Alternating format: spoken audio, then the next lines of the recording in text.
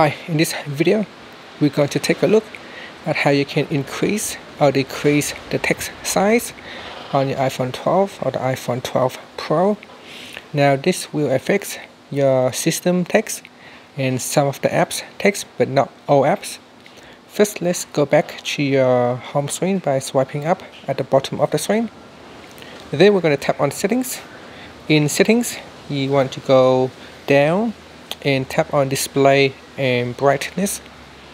In here, we're going to go down and tap on text size. And to make the text smaller, you want to drag it all the way to your left. And to make it bigger, you want to drag the slider bar over here all the way to your right to increase for a larger text size. And that's it. So I will prefer to have it in the middle, so that will be easy for me to see. So even if I increase it up a little bit more to make the text a little bit larger, and that's it. So you can see here in my text, this is the text size, and yeah, when you type, this is the size that you have chosen, and that's it.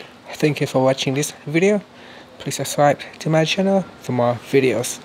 Now you can see if I open up the Safari, it doesn't really change the text size, but you can change the text size within the Safari app. And that's it. Thank you.